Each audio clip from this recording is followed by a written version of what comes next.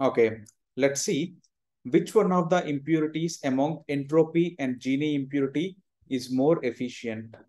In the previous videos, we have seen that the values of entropy lie between 0 and 1, whereas the values of Gini impurity lie between 0 and 0.5.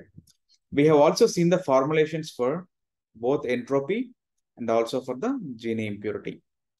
Now, if we need to think about the efficiency of these two impurity measures, let's first discuss in terms of computing power.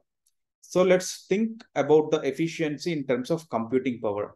Which one of these impurities is more efficient for computing? In other terms, which one of these impurities takes less time to compute? So the answer is Gini impurity is more efficient because Gini impurity takes less time to compute. One of the reasons being entropy involves the logarithmic computation. So logarithmic computation usually takes more time. So because of this logarithmic computation, entropy calculation takes more time than Gini impurity. So in terms of computing power, Gini impurity is more efficient than entropy. Now, similarly, if we think about the efficiency in terms of performance, so then we usually don't see much difference in the performances. I even looked at different blogs that are trying to compare both entropy and Gini impurity in terms of the model performance.